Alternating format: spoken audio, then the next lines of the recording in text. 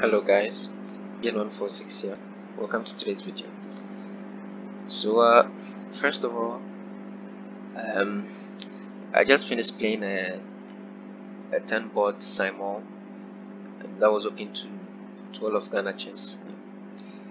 We had an interesting Simon. I won 5 boards and lost on 5 boards, so I guess it wasn't too terrible. At least not as terrible as I'd expected. I fully expected to lose half the games on time and the other half in position. So it went quite well. Unfortunately, although we planned to record that Simon and upload it as a video, I only realized at the end that apparently the video stopped recording about a minute or two into the Simon itself. So yeah, in the heat of the moment, I didn't realize it while playing.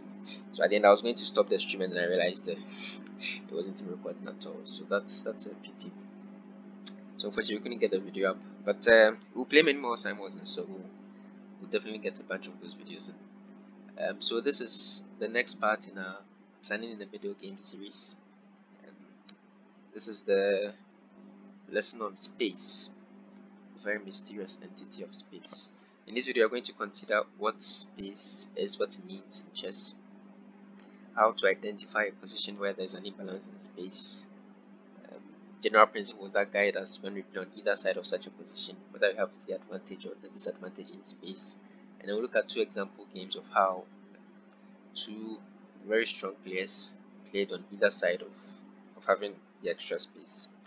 So look at both the advantages and disadvantages of this imbalance. So let's get right into it. What is space? It's one of the concepts that is maybe it takes some time to get familiar with, but then at the lower levels it's not something that many people think about, but then as you get stronger you realize it's fairly important. Basically, it refers to the territory under your control. When you start a chess game, both white and black control 2 ranks, and the middle of the board is yet to be determined here. But then as the pawns and the pieces move out, you realize that the pawns will form some sort of line or structure. So if you have pawns here, maybe here, and the line of pawns will basically help you see how much territory you control as white or black, and basically that is space, the amount of territory on the board that you control. Now you can look at the line of pawns that you have to determine who has more space. You can also take a look at the central squares as a sort of a shortcut, either these 4 central squares or by extension this bigger square, and look at how much territory each side controls of this territory. If someone controls significantly much more of it than the opponents, they probably have more space. Now you could have more space either in the center, on either of the 3 sides of the board, on the king side or on the queen side. Typically, having more space in the center is more valuable because, of course, the center is the center and it's the most important part of the chessboard.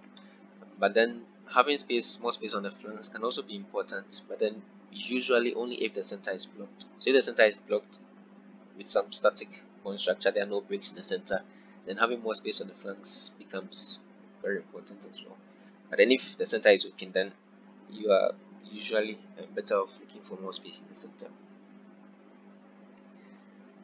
Now let's look at the general principles that should guide us when we are playing with and against more space. When we are playing with more space,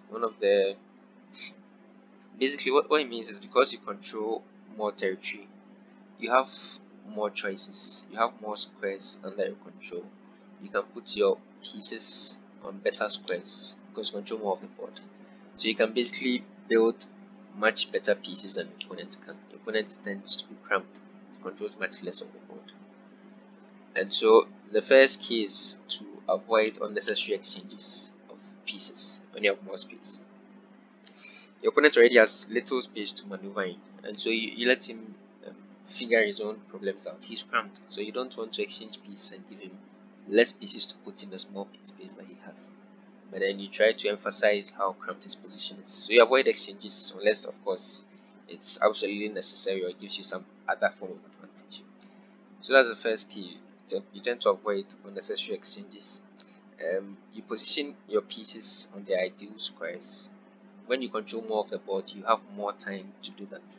You will see that in the example games that we look at. And when you develop basically a better position because you have better pieces than your opponent, you can target the weak point in your opponent's camp and attack it. And because they have worse pieces than you will tend to stand better in any complications that follow in such positions. We'll look at our first example game. We see how former world champion Capablanca made use of these principles very expertly in winning this game against Mr. Trebal.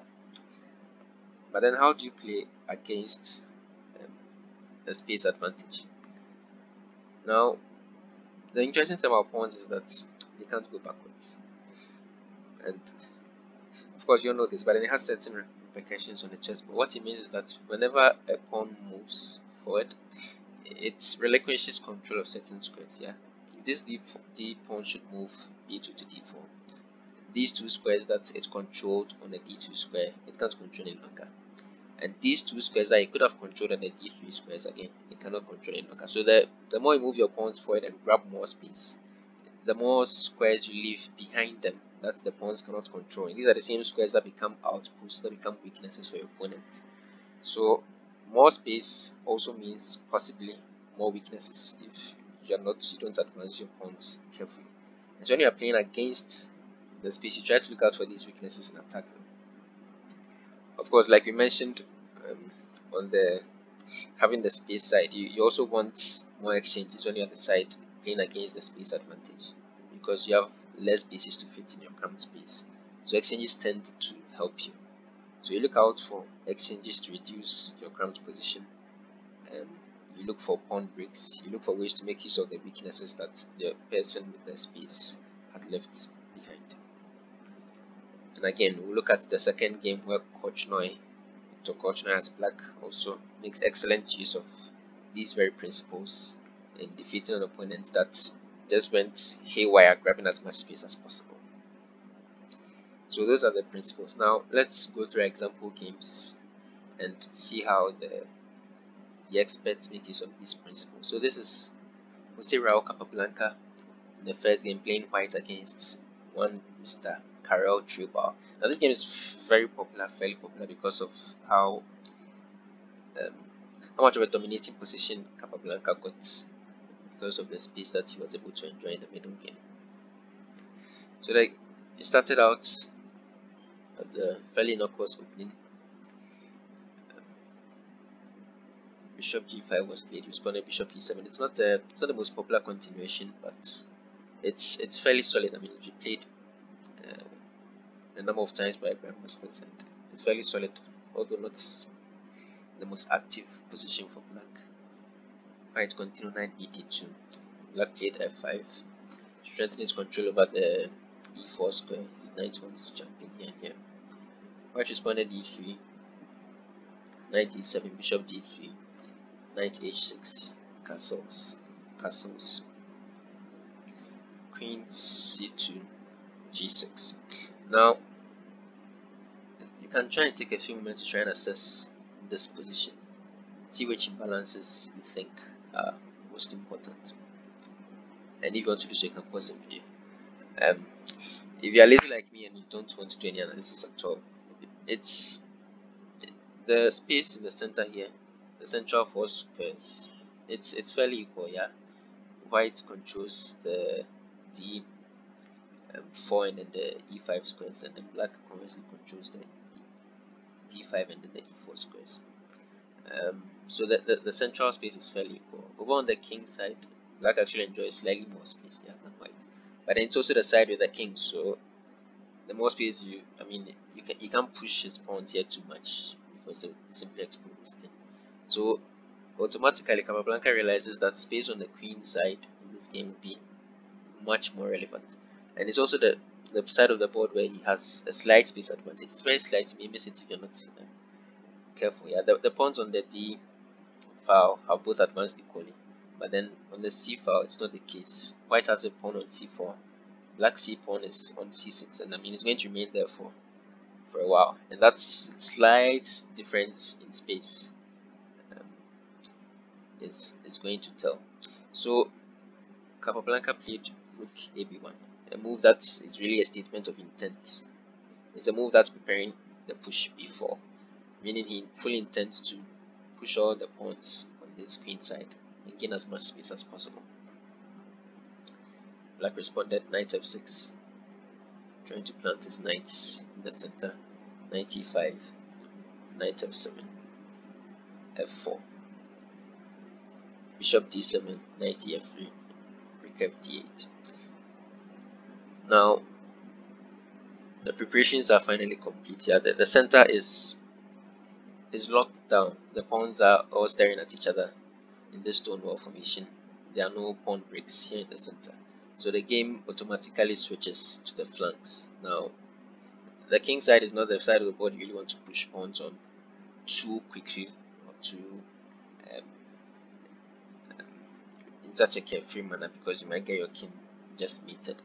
So automatically the queen side becomes the hub of attention, and this is where white already enjoys some advantage. So his whole idea of pushing f1 and locking down the center was just to emphasize his queen side superiority, and now he starts really showing this with the move b4. Black responds with bishop e8, opening up the d file for his rook. Rook fc1. Again, the rook can now leave the king side and come and join the other pieces here on the queen side, because that's where the action is basically going to occur. Now black really wishes he could open up the center and then switch the attention of the game from this queen side, but then he can't do that easily. Whenever he takes d takes c4, bishop takes c4, the weakness here on e6 is just going to lose him the game fairly quickly. So he's stuck with the stuck center and a worse queen side, which makes the game very difficult for him to play. He responded a6, trying to deal with white's pushing. White played queen of 2. The knight took on e5, the knight took back, then he played knight e7. And here Capablanca applied the first principle that we talked about, with the side with more space. He avoided the exchange. Black would love to exchange off all the pieces. If all these pieces come off, his space disadvantage is not so important anymore. I mean, you have your breaks, and the white is probably still slightly or significantly better, but then it's not as pronounced as if the pieces are still on the board. So he brought the knight back, knight f3, and now this knight is a problem, this bishop is a problem. Can you think of finding squares for these pieces? I mean, with this pawn structure, with all his pawns on the light squares, this bishop is just absolutely horrible.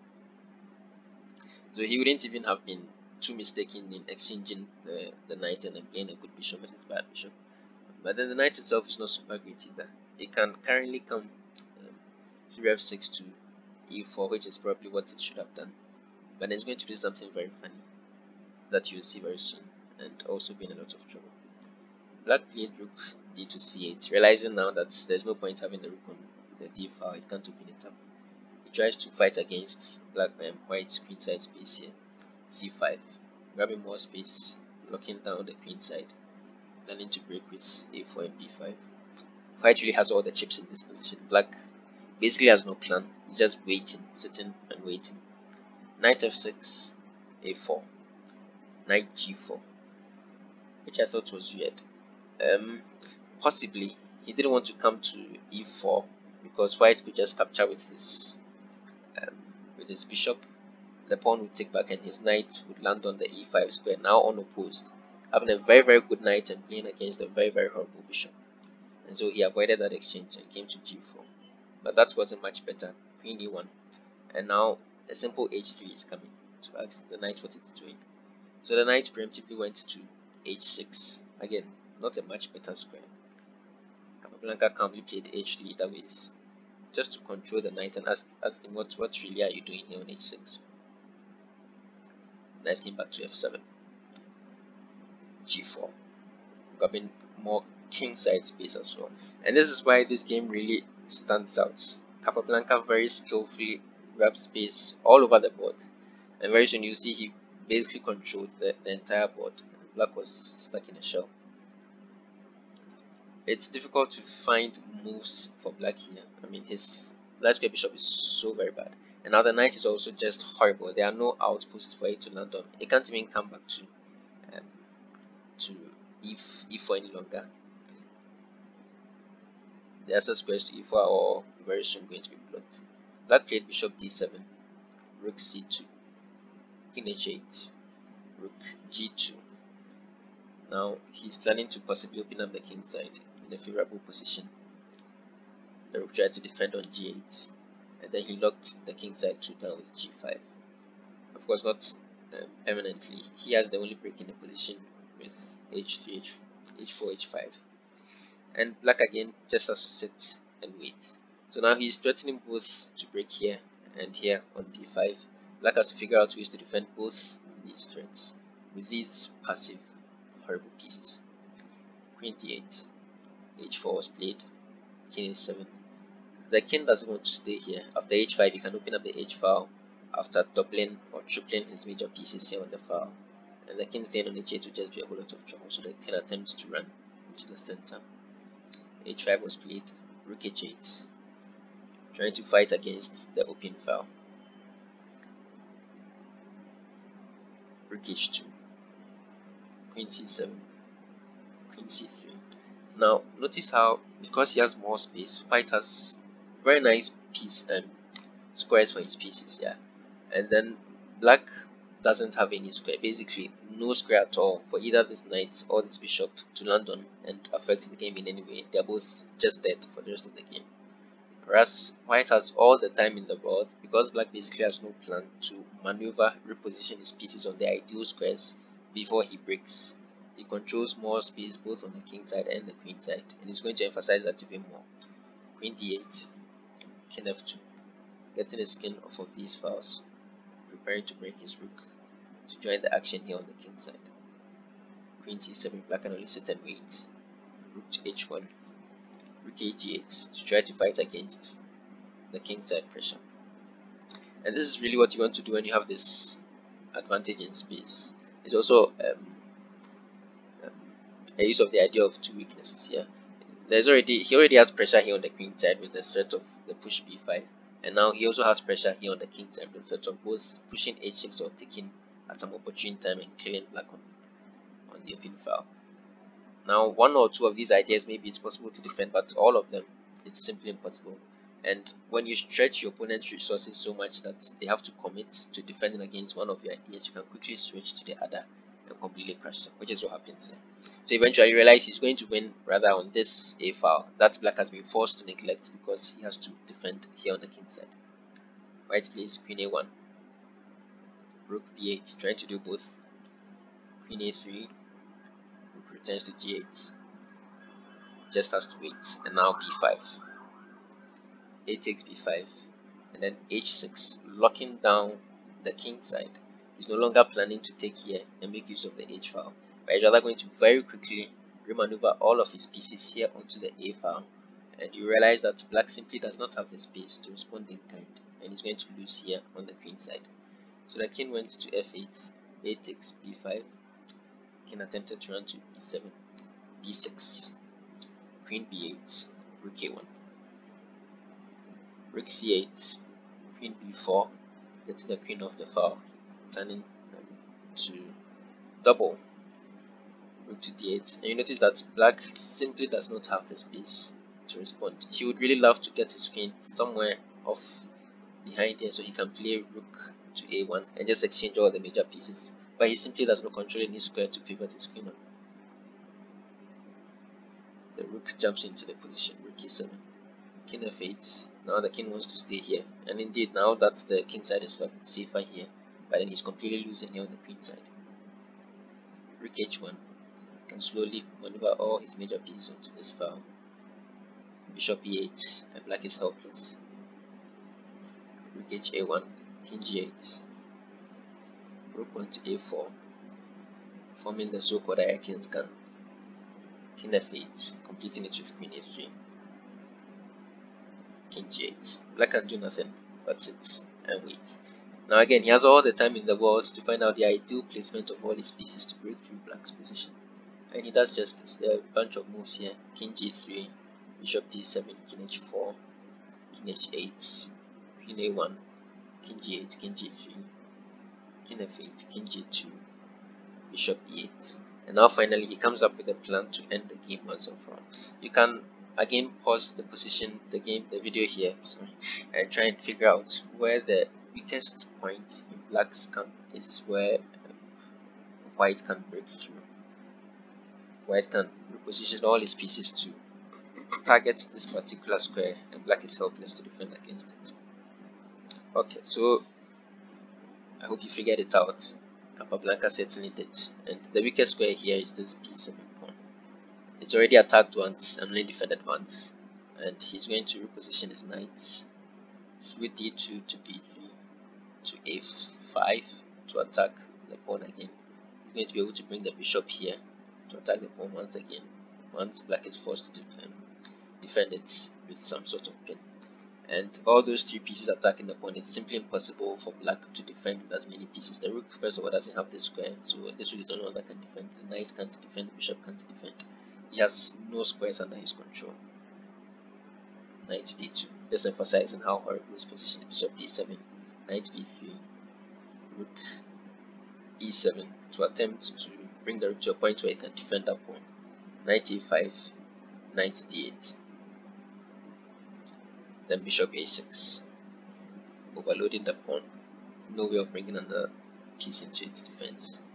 So he's just going to lose the pawn if he doesn't take. So he's forced to take. White takes his bishop, and this is certainly not an exchange. This pawn is going to fall, this pawn is going to fall. It's going to have two connected passes that are just, the game is completely won. Bishop, then rook e7 to attempt to exchange the pieces off, but now he falls from tactic. Rook takes d8, check, rook takes d8, knight e6 with the fork of all the major pieces, completely winning the game, winning another pawn. A third pawn will fall here on a6. He has two extra advanced pass pawns. I mean, black resigned here, obviously. The game might have continued something like queen c8, takes, threatening this to win the queen as well. So maybe the king has to step up. Then rook a8, the queen has to go away. Then something like rook h8. Then need to take yet another pawn with disastrous consequences, threatening to lay his queen into the position somewhere, push both of these two pawns. I mean, he's losing all over, and so black resigned. So I hope you took note of how Capablanca made use of the principles that you've talked about. First, he avoided unnecessary trades when the knight exchange was offered him. And then he continued to gain space on the queen side when the center was locked. And then he made use of the principle of two weaknesses, calmly taking space on both sides of the board, making weaknesses on both sides, stretching black's defenses too thin. And when black could not defend against his attack on the queen side, he stretched all his pieces there quickly and overwhelmed black. And this is a model game. I mean, all the space that white controlled in this game was simply amazing, and that's what makes it so popular. So hopefully you can make use of these principles when you have the space advantage in your games. Now we'll quickly look at the second game, which is how to play when you're on the side that is playing against the space advantage. We'll look at it from black's perspective, since Korchnoi was black here. So this is Korchnoi playing black against a player called, I'm not going to attempt to pronounce that, it's spelled C-S-O-R-N, so pronounce it however you wish. Now Korchnoi was black, he played d4, Korchnoi responded with the king's Indian setup, and already white started playing some weird moves. I mean, there are many moves for white to play here. Knight c3, the bishop can come out anywhere, basically this knight can come out. There are many moves, but d5 is not one of them. For one thing, you know black wants to put his bishop here, and so you're already opening up a beautiful diagonal for the bishop. Although you are grabbing space, you are leaving a lot of things behind. It's unnecessary and it's far too premature. So black calmly continued, bishop g7, knight c3, castled, e4, grabbing space. In this game, I want you to note how, I mean, white basically plays like a space machine. He grabbed space at every possible opportunity. and it helps us because it demonstrated very well the disadvantage of having too much space here, the space you leave behind. D6, of course, you don't want him to play E5, bishop E2, C6, bishop E3, A6. This is a common plan in playing these King's Indian structures. You play A6 and then B5 to fight against white's pawn, central pawns. Now, because black was planning to play B5 and he knew this, white decided to stop this with A4, sorry, stopping the B5 idea and then also grabbing more queen side space. But remember, one of the problems with being the side with the space is that you leave squares behind. Now with the move A4, can you figure out the square that black has permanently lost control over? There are two of them, and obviously those are the B3 and the B4 squares. And then black immediately plays to emphasize this with his next move, A5,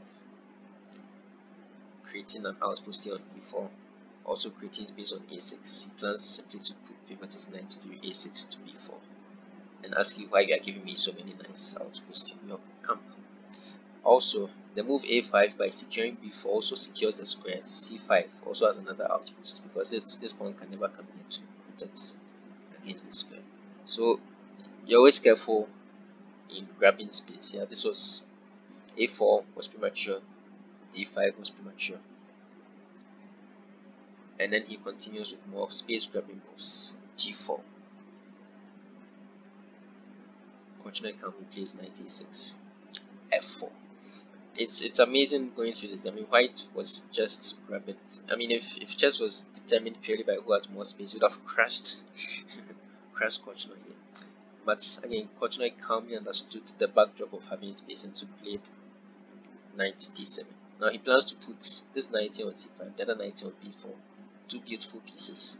He already has a wonderful diagonal here for his dark square bishop, and it's difficult to see what white is doing with all this space here. But that didn't stop white though. He continued with H4.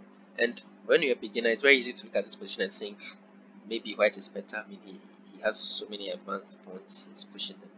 But then any expert eye will quickly spot that he's also leaving a lot of squares behind that he cannot defend.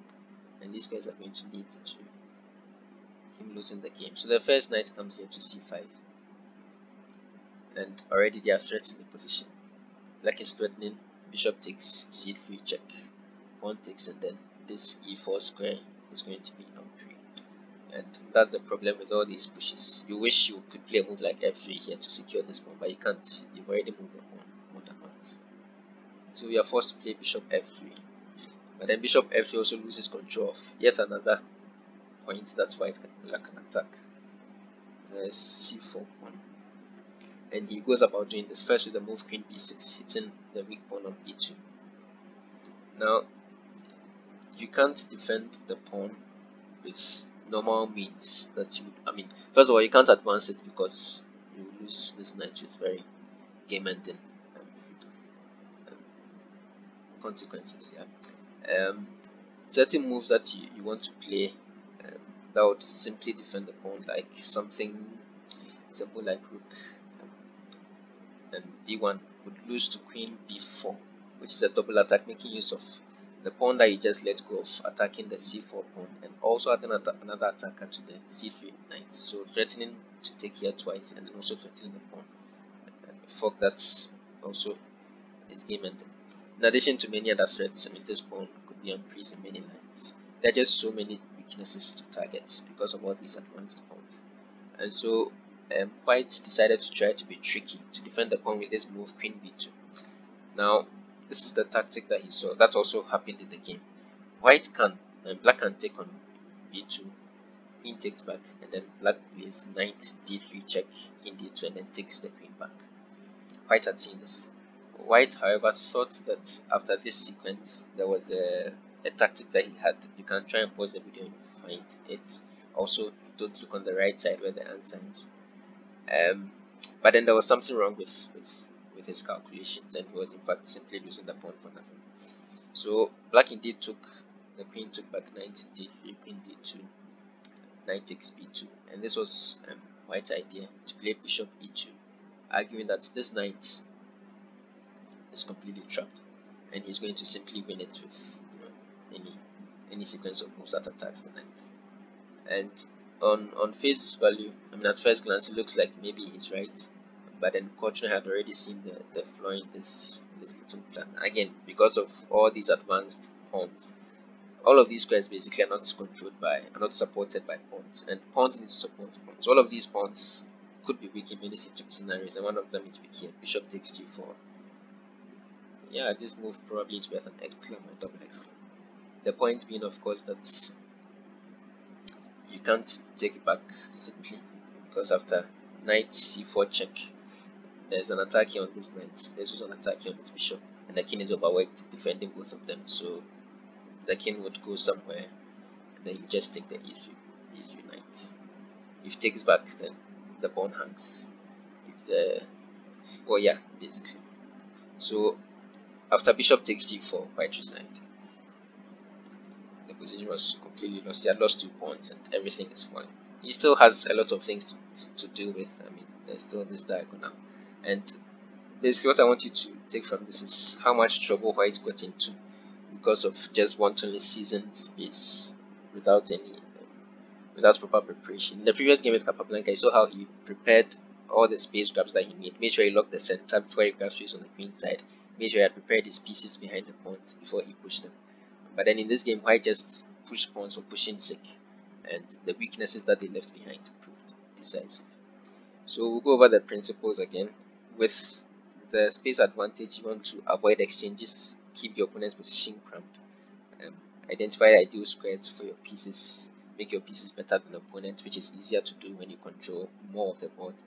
And then when you have all your pieces on the ideal squares, look at the weakness in your opponent's camp that you can attack that simply cannot be defended, and do that. You also keep in mind the principle of 2 weaknesses that we saw Capablanca demonstrate in the first game. When you're playing against the weakness, you want to exchange pieces if possible to reduce your cramped position. You want to identify the weaknesses that your opponent has left behind as a result of the space that he controls, and you look for some of these pawn breaks that will take advantage of these weaknesses. Okay, so that is it for a primer on space and how to make use of it in your games. I hope you enjoyed it, learned something.